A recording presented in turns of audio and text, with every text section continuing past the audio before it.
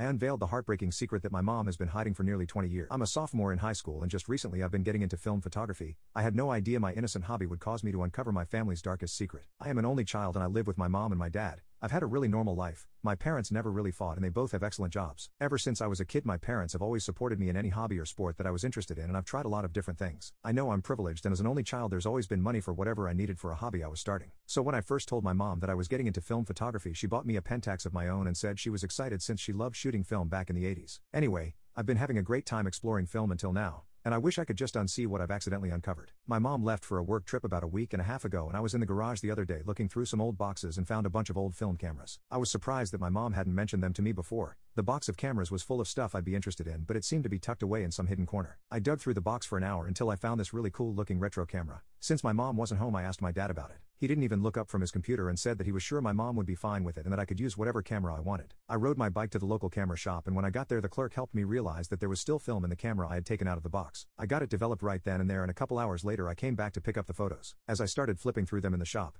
my skin went cold when I realized what had been captured on the roll. First of all, each photo had a date stamped into the bottom. And there were two people in the series of photos, my mom and some guy that I never recognized. The photos are really hard to look at since my mom was topless in some of them. But I looked through enough of them to realize that they were photos of my mom cheating on my dad in the very same year that they had been married. I almost started dry heaving right there in the shop so I just stuffed the photos in my bag and biked home as fast as I could. I cried myself to sleep that night because I was so disturbed but the very next day I forced myself to take a better look at the photos so I could be sure of what I saw. Before I went to sleep I had tried to convince myself that it had been one of my mom's ex-boyfriends as she was with right before my dad. But the very next morning when I took a second look at the photos, I realized my mom had her wedding ring on in every single one.